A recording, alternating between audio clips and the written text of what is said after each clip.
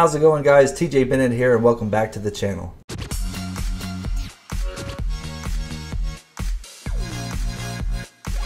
Today we'll be looking at three data types that use decimal numbers: float, double, and decimal. Starting with float. Float variables have a size of 4 bytes and can go 7 digits beyond the decimal point. The syntax for a float will look like this. Let's create a float variable and call it number and assign it this value. With float values, you have to put an F at the end of the number. It can be lowercase or capital. Of course, data types can be used in declaring methods as long as it returns a value of the same type. Next, we have double. Double variables have a size of 8 bytes and can go 15 digits beyond the decimal point. The syntax for double will look like this. We can alter our number variable to be a double. With double values, it's optional to use the D suffix.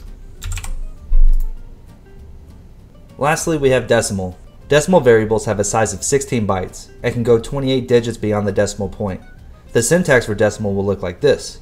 We can alter our number variable to be a decimal. With decimal values, you must use the M suffix.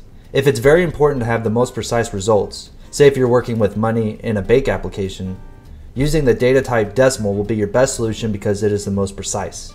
But the data type decimal uses more resources in your program. For a lightweight data type, you would want to use a float. When displaying these values, each data type contains a ToString method. You can provide a parameter that can format the value in different ways.